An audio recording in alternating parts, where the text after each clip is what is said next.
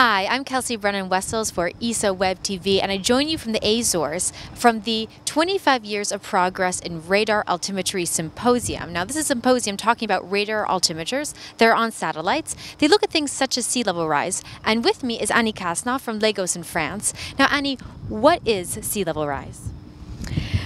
Sea level rise is an increase of the volume of the ocean, which means that the sea surface is today higher than it was in the past. And I understand that it's accelerating. Yes, first of all, it is rising at an average rate of 3 millimeters per year. But we also observe with altimeter satellites that it is accelerating. So, for example, for the last 5 years, instead of 3 millimeters on average on 25 years, the rate was approaching 5 millimeters per year. And how does radar altimetry contribute to our understanding? It's a fundamental tool to measure sea level rise because it observes with a global coverage the whole oceanic area. The revisit time is very short, a few days or weeks, and the measurements are very accurate.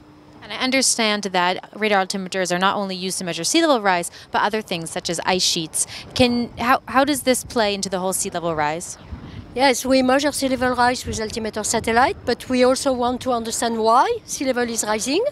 We know that there are two main causes: ocean warming that make seawater expanding, so sea level rise. This is one component, and the other contribution is from melting of land ice, glaciers, and ice sheet. So we measure these two contributions.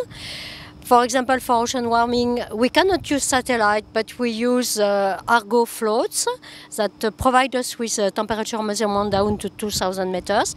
And we use space gravimetry to measure the change in mass of the ice sheets and of the glaciers. And what are you looking forward to this week from the symposium?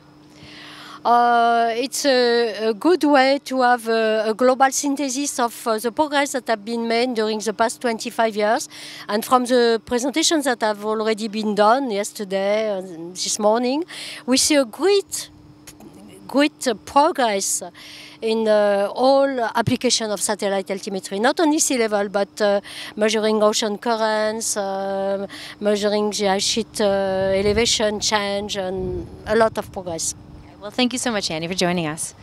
And to our viewers, remember that to learn more about space or about our planet, you can visit our website at www.esa.int.